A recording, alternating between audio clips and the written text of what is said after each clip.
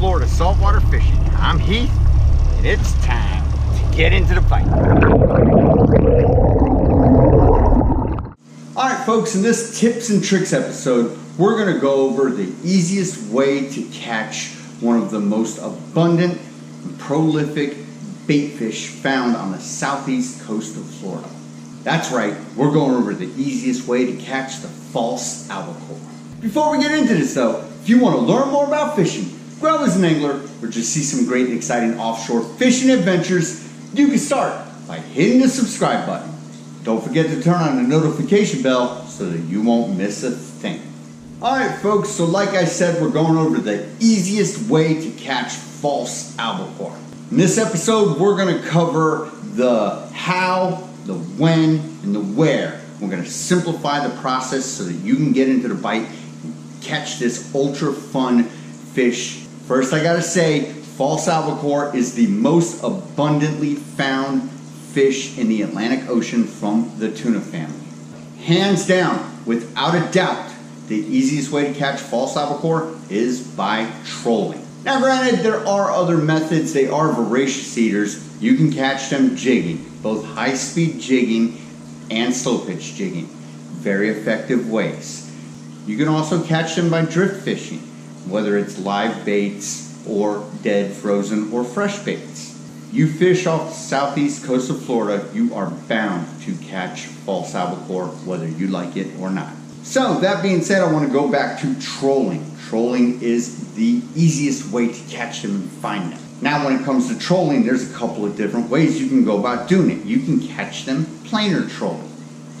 You can catch them topwater trolling.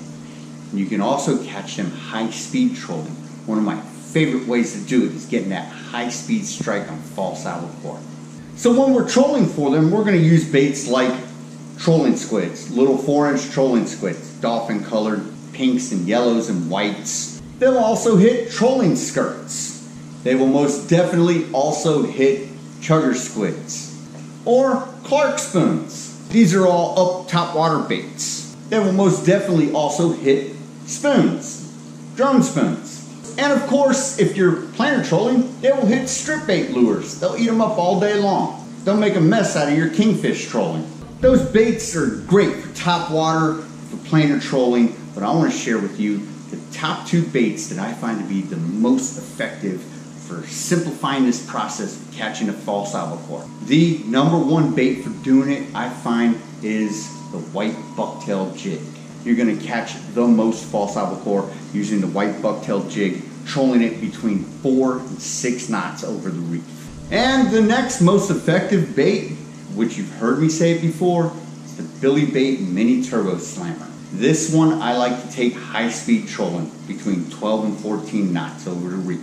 And so in a nutshell, that's how you're going to catch them. You're going to go trolling for them. If you're doing standard top water trolling, you're going to troll between 4 and 8 knots, troll around the reef, and look for them, and wait for the bite. Once you find that depth that they're at, that is the depth that you'll tend to stay at, because that's where the food that they're chasing is. Or if you're going high-speed trolling, you're going to want to do between 12 and 14 knots. They will hit it. They swim up to 30 knots when they're chasing down prey. We're trolling for these fish, so we're not giving them the time to come up and examine our bait. We want them to act on the impulse to feed. Now, speaking of feeding, they're part of the tuna family, which means they have no swim bladder. So they're constantly swimming. Always swimming. They're always migrating in the standard migratory path around the Atlantic Ocean.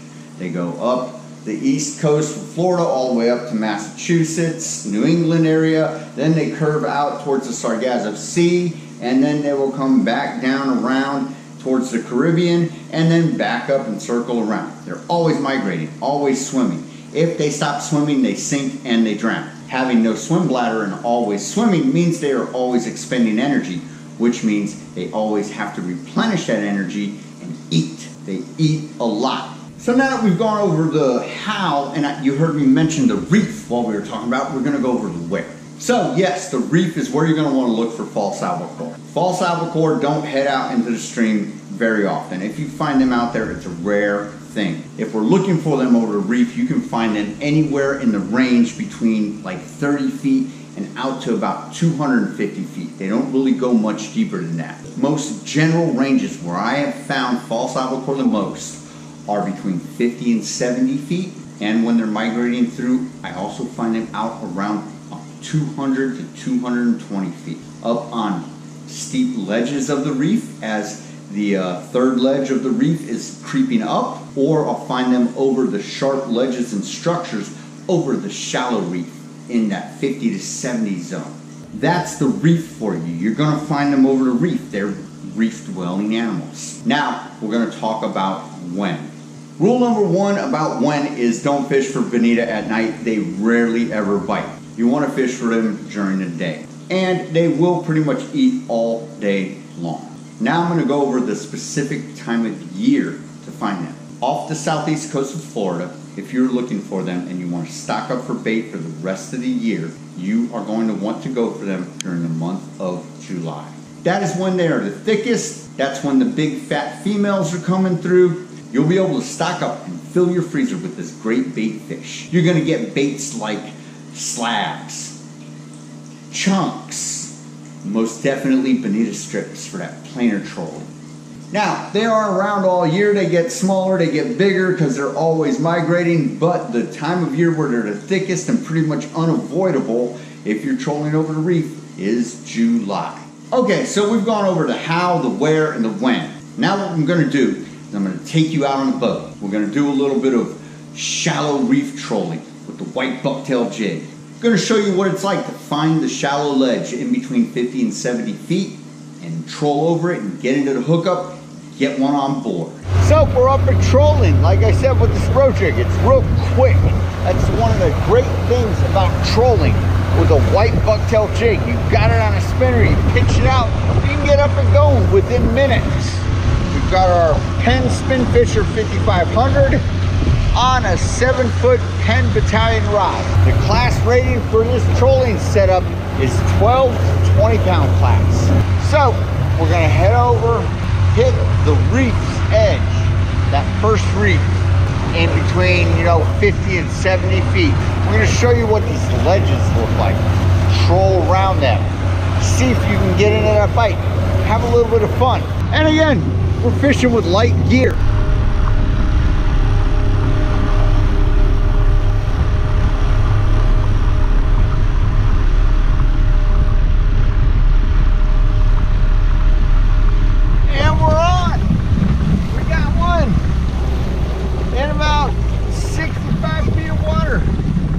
The hookup. Oh, getting chilled out. We're heading over that ledge of the reef like I spoke about.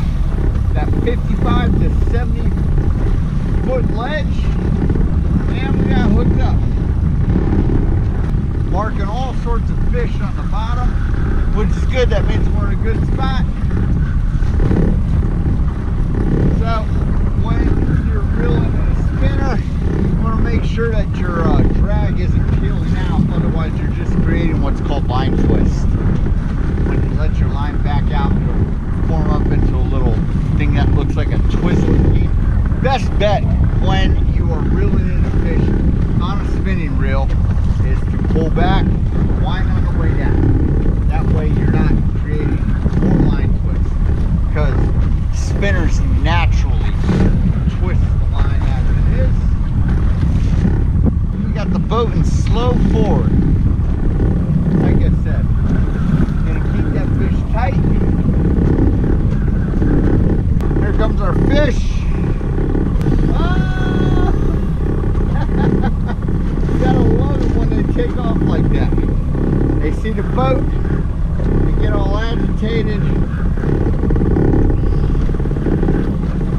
Good fun. False albacore, once you get that head out the water, they're done. There we go. I'm gonna do a tail grab. There we go. False albacore. Woohoo! There we go. Shallow water trolling with the white bucktail jig, 1/2 ounce. False albacore, some of the greatest biting fish in the world. All right, we're gonna let him go. Alright, so that was some good old-fashioned fishing fun. That is how you find where you're going to target these species. You troll around for a little bit and you wait for the bite. Like I said, if you're trolling in July, you're going to run into them. What I was fishing with is this. This is the exact rig I caught them on. Light spinning gear. This is a Penn Spinfisher 5500. It is spooled with 12-pound monofilament. I have about a 10-foot leader of 20-pound test fluorocarbon. And then we have this, which is the magic little half-ounce white bucktail jig from Spro. The rod that this is on is a 7-foot Penn Battalion rod, rated for the 12 to 20-pound class. A lot of flex in this rod. What we've got here is monofilament mainline, fluorocarbon leader, and a very pliable rod. What that does is that all provides a lot of shock absorbency for when you're trolling. As you troll and you get the hook up, your monofilament's gonna stretch, your fluorocarbon's gonna stretch, your rod's gonna bend. All this does is this lets it stretch out and retract and set that hook so that when you get the fish up to the boat, chances are you don't lose them because the hook is set in deep. That is what monofilament and the shock absorbency factor of it is meant to do. Okay, so now that we've covered those grounds, what I want to do is I want to take you back out on the boat and I want to get you into a little bit of high-speed trolling. Most definitely my favorite way of fishing for bonito. I think it's more effective almost than regular topwater trolling. And if it isn't more effective, it is definitely a heck of a lot more fun. So here we go, back out on the boat, do some high-speed trolling for the falsies. What we're gonna do here is something a little special. It's something that I like to call accelerated speed trolling over the deep edge of the reef. And what we're targeting is we are targeting bonito. We're gonna throw in a Billy Bait mini turbo slammer in the color pearl blue. Only one rod, one reel, one rod. We're gonna be trolling between 12 and 14 knots over the deep edge of the reef, see if we can nab some bonito. Let's get this on. We're approaching fall, so the bonito are about ready to start disappearing. I want to stock up as best I can, and this is one of the best ways that I know to catch them is with accelerated speed trolling. You know, it gets the adrenaline pumping.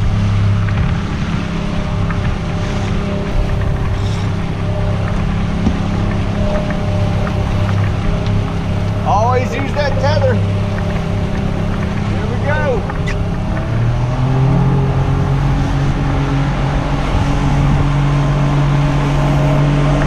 It is definitely all about the speed at this point.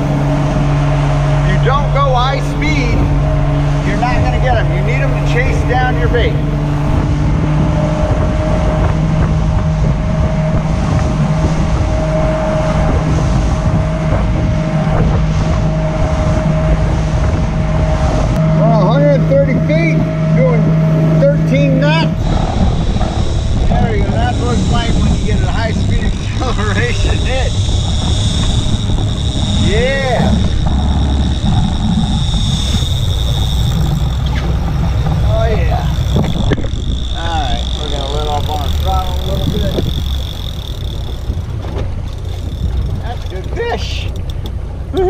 Accelerated speed trolling.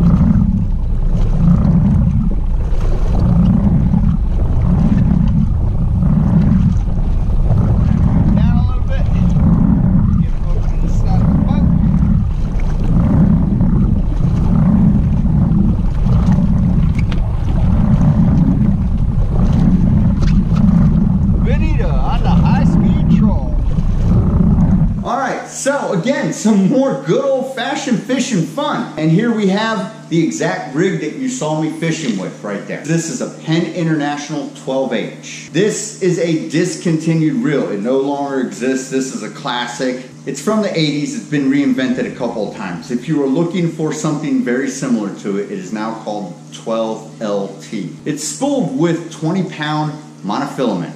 And this was the lure we were using. It's the Billy Bait Mini Turbo Slammer, and it's on about 8 to 10 feet of 40-pound monofilament leader. The rod that this is on is a 7-foot star rod from the handcrafted series. This rod is rated for the 15 to 30 pound class. And again, it's very pliable. And we're back to that theory of monofilament mainline, monofilament leader on this lure, and pliable rod. To put the brakes on that fish when he hits, let that shock absorbency set in, retract and set that hook so you can get him up to the boat. Especially when you are high-speed trolling. You need a lot of shock absorbency, otherwise you're going to yank the hook straight out of the fish's mouth. So the next step to this process is, I can't leave you hanging. I want to take you and show you how to rig up the white bucktail jig for trolling. Tie your spro jig onto your line. This is what you're going to need. You're going to need, obviously, you're going to need your white bucktail jig. This one is 1/2 ounce. You're going to need your 6 to 7 feet of 20-pound fluorocarbon leader, a cutting tool, and you're going to need your main line, which is attached to your reel. The first thing we're going to do on our main line attached to our fishing reel is we're going to tie a loop called a spider hitch. I take about 12 to 16 inches and I form a loop. I'm going to pinch my line and leave about 3 inches of tag over here. What I'm going to do is I'm going to take that and I'm going to form a loop. I'm going to take the free end of the loop and I'm going to wrap it around my index finger and this initial loop 3 times. 1, 2, 3. I'm going to take the free end of this loop here and I'm going to send it back into that loop that I just made and pinched together. Then I will grab that and I will slowly pull it out, thus forming the knot called the spider hitch. Pull it slowly, pull on both ends, pull your main line against the loop, then you'll pull your tag end against the loop, and there you have it. That is a spider hitch loop. We are going to clip off our tag.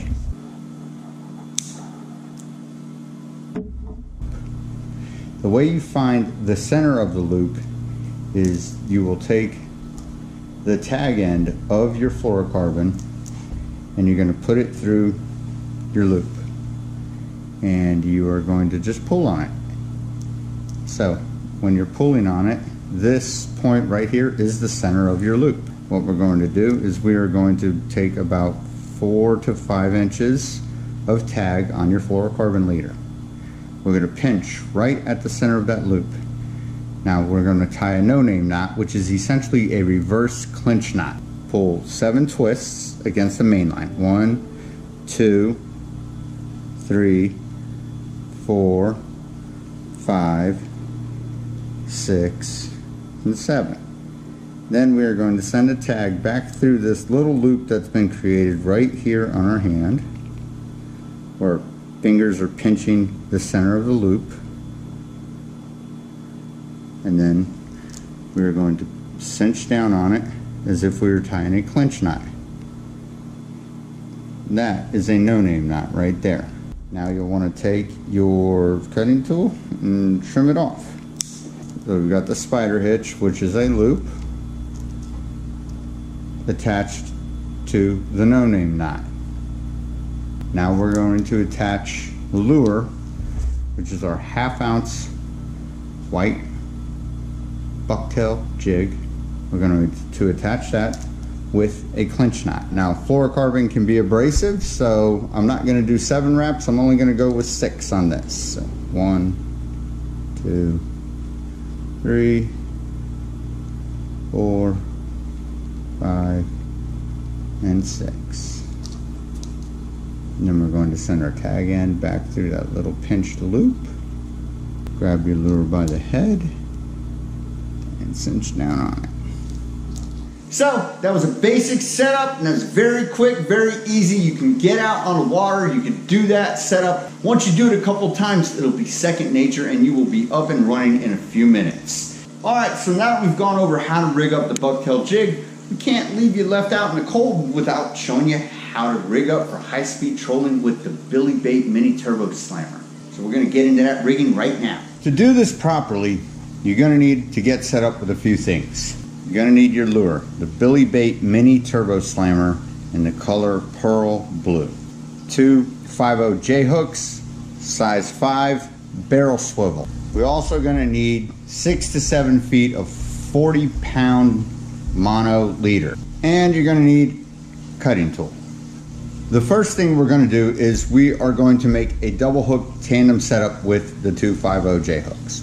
So to do this, at the back of your hook where the shank loops around and meets the shank again, you put your cutting tool in between it and you pinch down on it and it creates a space. With that space, you take your other hook, you insert it backwards, and that's how you do it. Now, to close that space back up, what you do is you put it in the back side of your cutting tool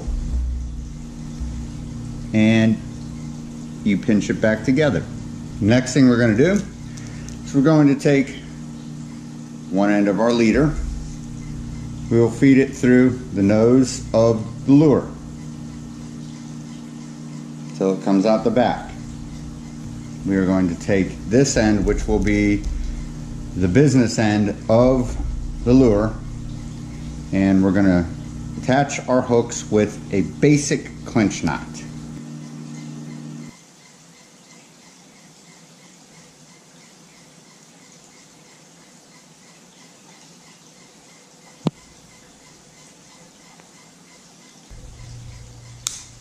Trim off your tag.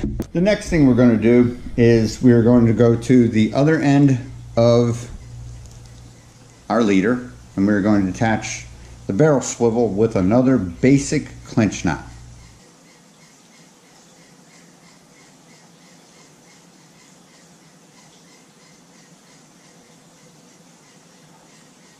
Trim off the tag.